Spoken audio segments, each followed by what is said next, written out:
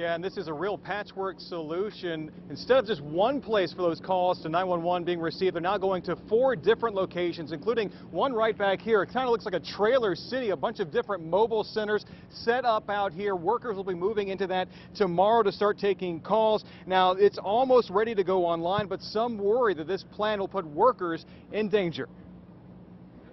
When we showed up this morning, we found workers running cables and carrying supplies to these mobile command centers, the new homes for many of Allegheny County's 911 dispatchers. A big project to deal with a tiny problem, bed bugs found in the emergency call center on Lexington Street, forcing workers here to leave their offices while the bugs are wiped out.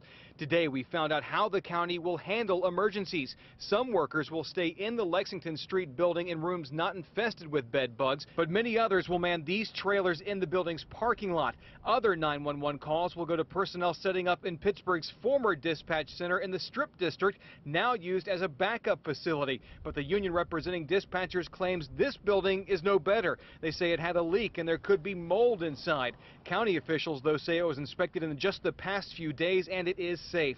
The union's also worried that employees staying in the Lexington Street Center will be exposed to fumigation chemicals. No one from Allegheny County would speak to us on camera, but in a release said these trailers are state-of-the-art, some better equipped than your average 911 call center. Plus, all 4 locations will work together as if everyone was in the same room, and officials claim people calling 911 won't notice anything different.